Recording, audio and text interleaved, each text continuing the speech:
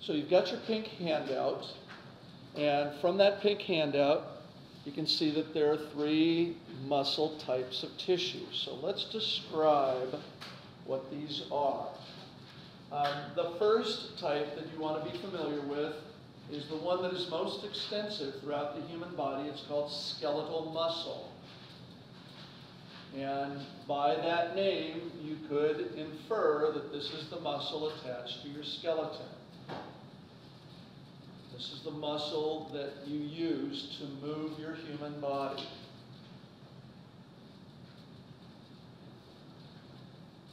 The second type of muscle is called cardiac muscle. And I'm guessing that most of you can guess where that is too, right? It's just found in one place, not found all over the human body. It's just found in the heart. There is a little cardiac muscle in some of the blood vessels nearby, but basically we just think of it as being in the heart. The one that probably most people would not be able to guess where it is called smooth muscle. This is really the muscle that is used in other parts of the body, typically places where you don't have to think about what's going on, but where something needs to be moved, like your digestive system would be a good example of this. If you've got 30 feet of tube from your mouth to your anus, and you're going to get that food through there, you're not going to have a straight tube where gravity is just pulling it down. You're going to have some way to propel the food material from one end to the other of you. And so that's going to require some muscle. And this is the muscle type that we call smooth muscle. So 3 types here: skeletal, cardiac, and smooth. Let's look at each one in a little more detail. When we talk about skeletal muscle, some of the qualities that we would attribute to it are things like it's very, very quick. Okay, it has a very, very small response time. In other words, you can just respond very, very quickly. I remember when I was a teenager and I was taking driver's ed, they had this little system where they could time how quick you could get from the gas pedal to the brake pedal. And I remember everybody trying to just be as fast as they could, you know. But think of sports activities where you've got somebody, you know, like a batter in baseball that's got to hit, you know, 100-mile-an-hour pitch. You know, you've got to have a response time that's just instantaneous. Or a hockey goalie trying to grab a hockey puck coming at him at 100 miles, or a tennis player. There's many sports where balls or pucks or whatever move very quickly, and your response time, once your brain says, I need to do this, you need to be able to move very quickly. This can be built to be very strong tissue too. We see people that do some amazing muscular feats. The term voluntary here is referring to the fact that this muscle is under your conscious control. Okay?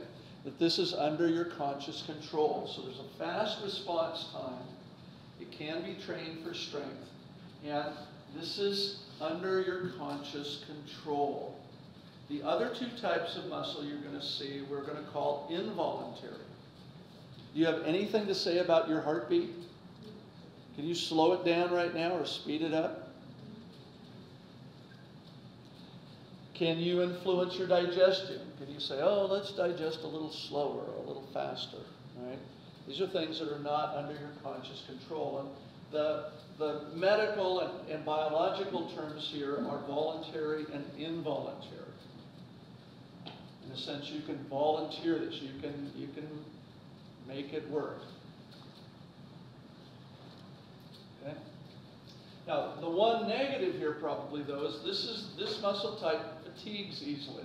There's, I guess, always trade-offs in muscle. You can't have everything when you've got one type of muscle.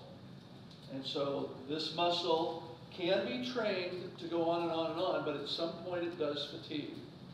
Compare that to, say, your heart. Does your heart fatigue? Does your heart ever quit? You know, it doesn't. When you think of how many times your heart has beat over your lifetime, as young as some of you are, you know, your heart has still beat over and over and over again, tens of thousands of times. more than once a second for an entire lifetime. So if you calculated how many seconds you've been alive, it would be more than that, because the heart typically beats faster than that. But skeletal muscle, if you just use it over and over and over again, at some point it just doesn't want to work anymore. And it's got to have a rest and recuperation. So a lot of plus here, but some minus. If we look at cardiac muscle, we have many of the same qualities here. Cardiac muscle does not have quite as fast a response time as skeletal muscle, and typically not. But that's very important. Very important, because the heart must pause. In any heartbeat, there has to be a pause. You can't just keep beating very, very fast. If the heart does not pause, it doesn't fill with blood, so it can pump blood back out. Hearts get in trouble when they beat too fast. We say they go into fibrillation or even into flutter. When a heart's in flutter, all it's doing is just shivering. The muscles are squeezing so fast that there's never a pause to fill with blood. So the heart is moving, but it's not pumping any blood. And fibrillation does the same thing. Fibrillation is there's a tiny little pause, but it's so small that the heart can't fill with blood. So when the heart beats too fast, it doesn't pump any blood at all. So hearts are built with a natural sort of medium response time, so there's always a contraction and a pause, a contraction and a pause. It's strong for its size. The heart beats 100% or nothing. There's no 50% heartbeat. There's no 30% heartbeat. Every time the heart contracts, it gives 100% of its ability.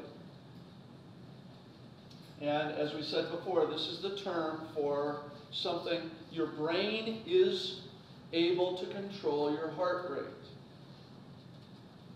But this is not an area of your brain that you have any conscious control of. Sometimes you hear of people that may be able to slow down their heart rate through meditation. They're sort of going in the back door. They're creating an emotional state where your heart normally beats slower. They're not directly controlling the heart. They're just creating a condition that leads to a certain outcome. So this is involuntary muscle. And one of the strong points here is, yes, it does not fatigue. It does get a rest, but that rest is just a tiny little fraction of a second. After each contraction, there is a tiny little fraction of a pause, of a tiny little rest. But, you know, it's so small. If you had a weight in your arm and you were going to start doing this, and you gave it a little bit of a pause, still, after maybe 5 minutes, you'd just be, you know, just your skeletal muscle would just not work anymore. But the heart has been doing that your entire lifetime. This is an amazing muscle right here.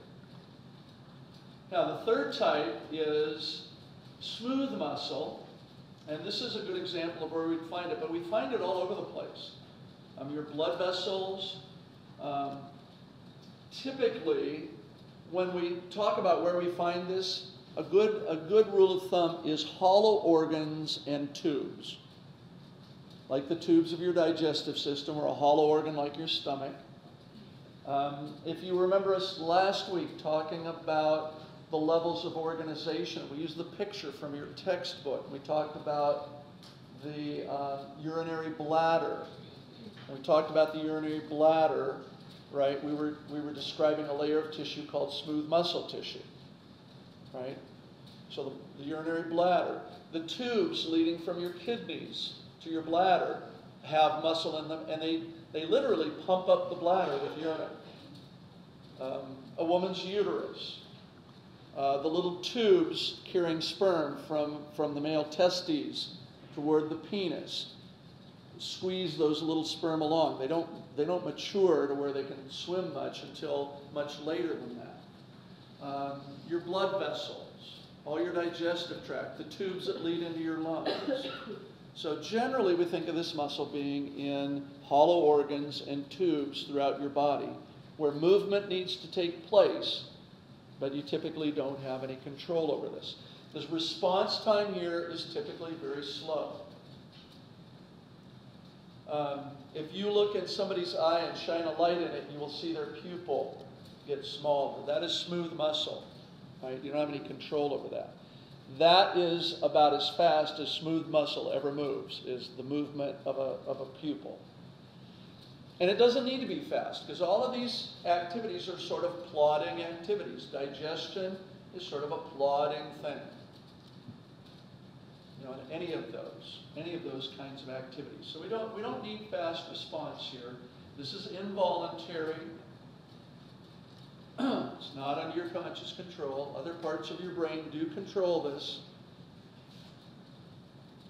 And this muscle, too, does not fatigue.